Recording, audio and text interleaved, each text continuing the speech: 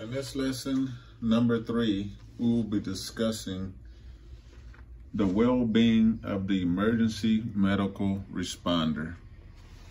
Okay, we're going to look at this scenario for a second, and you're going to think about how you would respond to this scenario. Your fire rescue unit responds to a call for a medical emergency involving a man who has cut himself while doing yard work. When you and your partner arrive, you see that the lawnmower is turned upside down and there are tools lying near it. The man is bleeding from a large cut on his arm. The lawnmower started on its own, a bystander says. The man is pale and clammy. So think about this scenario, think about how you respond to it, and when we meet in person, we are going to discuss this scenario. You're going to tell me how you feel about it. I'll tell you some key points and things you should consider regarding this scenario.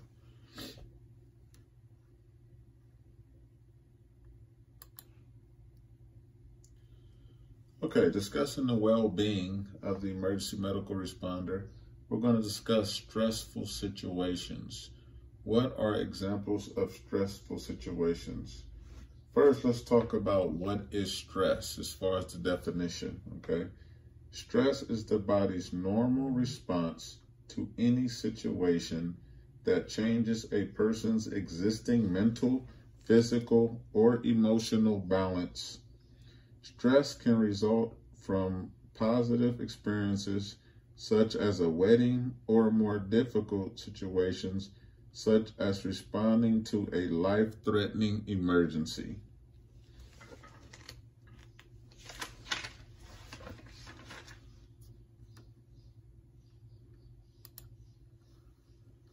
Okay, we're going to discuss in depth here a few more stressful situations, okay? So dangerous situations can be stressful. Fires, scenes of violent crime, agricultural accidents, and other emergency scenes all involve a certain measure of danger. The next will have physical and psychological demands. Some rescues, such as extrications, may place substantial physical burdens on the EMR. Others, such as rescuing an abused child, may involve extraordinary psychological demands. Next is critically injured or ill people. Critically injured or ill people responding to a call to help someone who is critically injured or ill can be highly stressful because of the possibility of not being able to save the patient. Next is death and dying patients. Death is disturbing to most people, but the feelings of powerlessness and not being able to save someone's life may also bring about tremendous guilt and grief. Overpowering sights, smells, and sounds. Disturbing sights, strong smells, and sounds that are upsetting to the EMR may accompany scenes of illness and accidents, especially those that are severe. Next is multiple patient situations. All of the above situations can occur when a single person is injured or ill, but the effects are magnified in a multiple casualty incident, which can be truly overwhelming.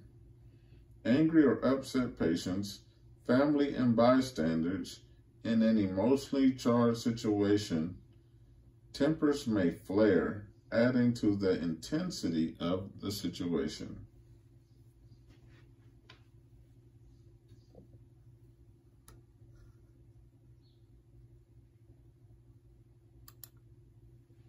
Next slide.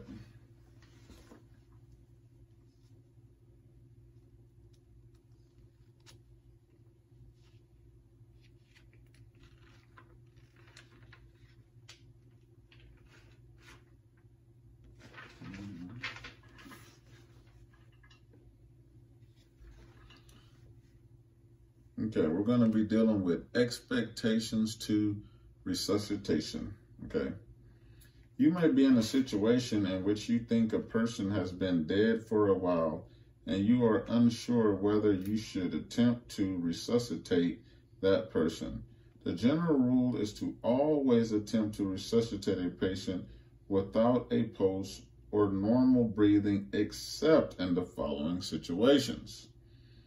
A valid do not resuscitate order for a physician orders for life-sustaining treatment from that meets local guidelines is present at the scene and directs not to attempt resuscitation. Next is obvious signs of death are present in the patient. These signs include tissue decay, rigor mortis, obvious mortal wounds, dependent lividity. The situation is so dangerous, such as a gunman on the scene, that attempting to resuscitate the patient would endanger your life.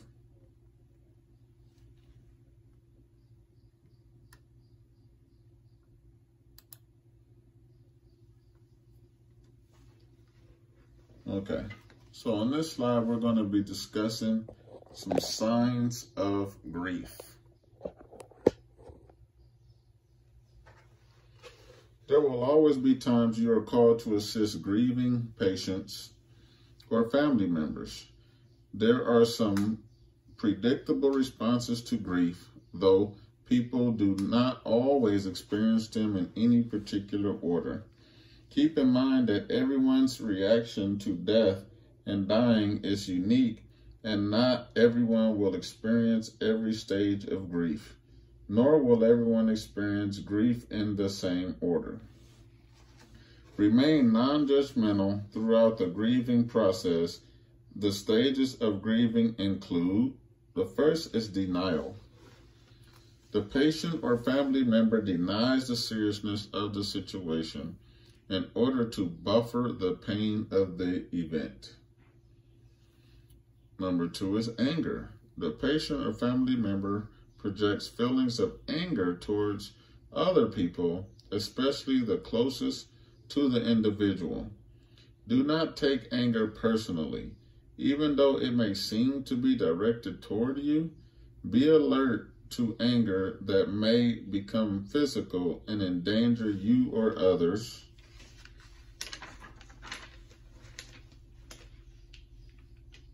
Next, bargaining. The patient or family member may attempt to negotiate with a spiritual higher being or even with EMS providers in an effort to extend life. Depression. The patient or family member exhibits sadness and grief, is usually withdrawn, and may cry continually. Allow the affected person to express these feelings and help the patient or family member to understand that these are normal feelings associated with death. Next is acceptance. The patient or family member ultimately accepts the situation and incorporates the experience into the activities of daily living. In an effort to survive or to support a loved one, use good listening skills in this phase.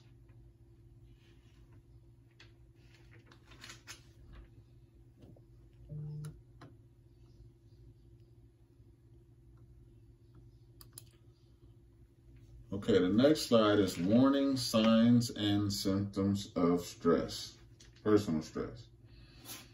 As an EMR, be sure to note if you or those around you are exhibiting any signs or symptoms of personal stress during or following a response.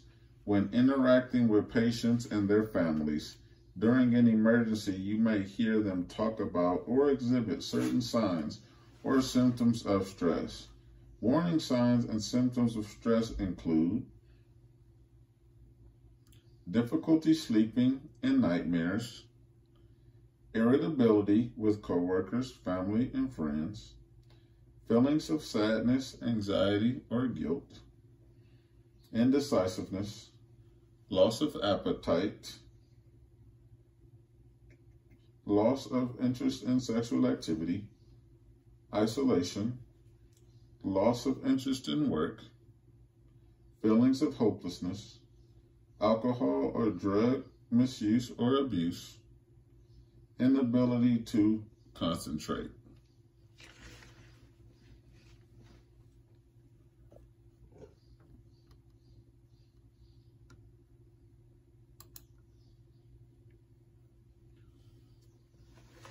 Critical incident stress reactions.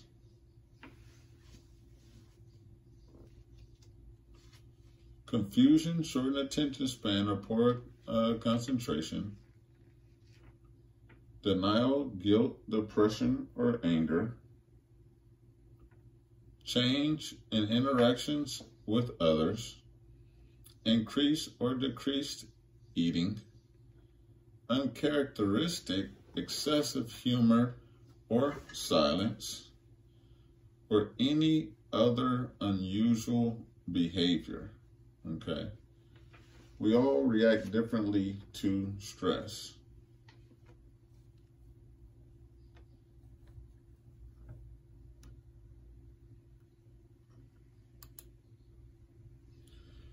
Okay, this is another activity that we will be doing in person, and we will be discussing this in person. So I'll give you the scenario. You are the first to arrive on scene of a multi-vehicle collision involving a tractor trailer and several cars.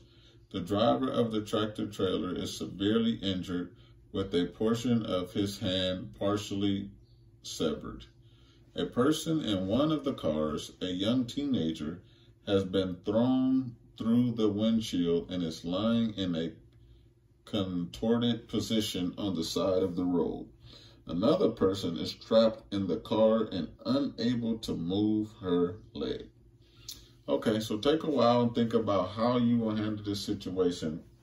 And we will discuss the key things that you should consider when we meet in person regarding this issue.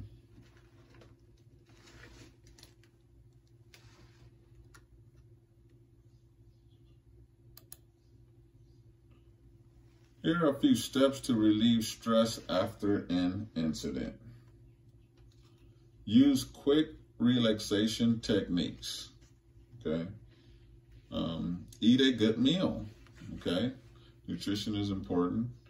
Avoid caffeinated beverages. Avoid alcohol and drugs. Review the event and clear up any uncertainties. Get enough rest. Get involved in physical activities, okay?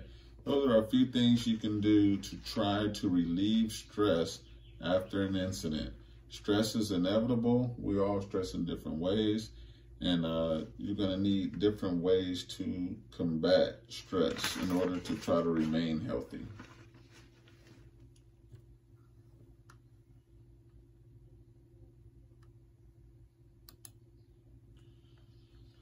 Okay, here's another scenario that we will be discussing in person, okay?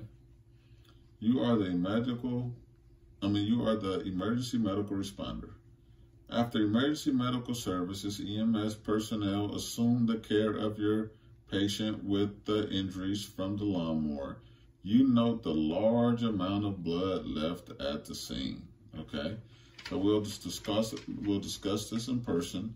Obviously, we have a lot of blood on the scene. We have a lawnmower going and different things like that.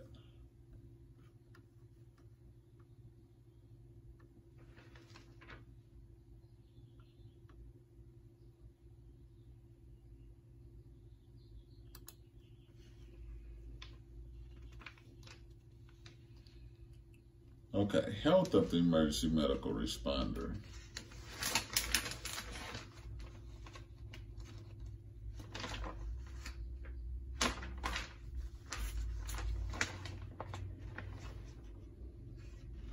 All right, Physical well-being, physical fitness, nutrition, and sleep. This can be very important. You can be involved in a situation in which you are trying to save someone and there are multiple victims and it requires your strength and conditioning. You can have, cardiac failure or some other adverse reaction to overexerting yourself because you're not in condition, you're not in good shape, which can create another victim. So that is important. Prevention of disease transmission. That's also very important. Use PPE, disinfect things and stuff like that so that we don't create a bigger problem. Safety, including protection from the sun. We don't know what kind of conditions we're going to be in within every scenario.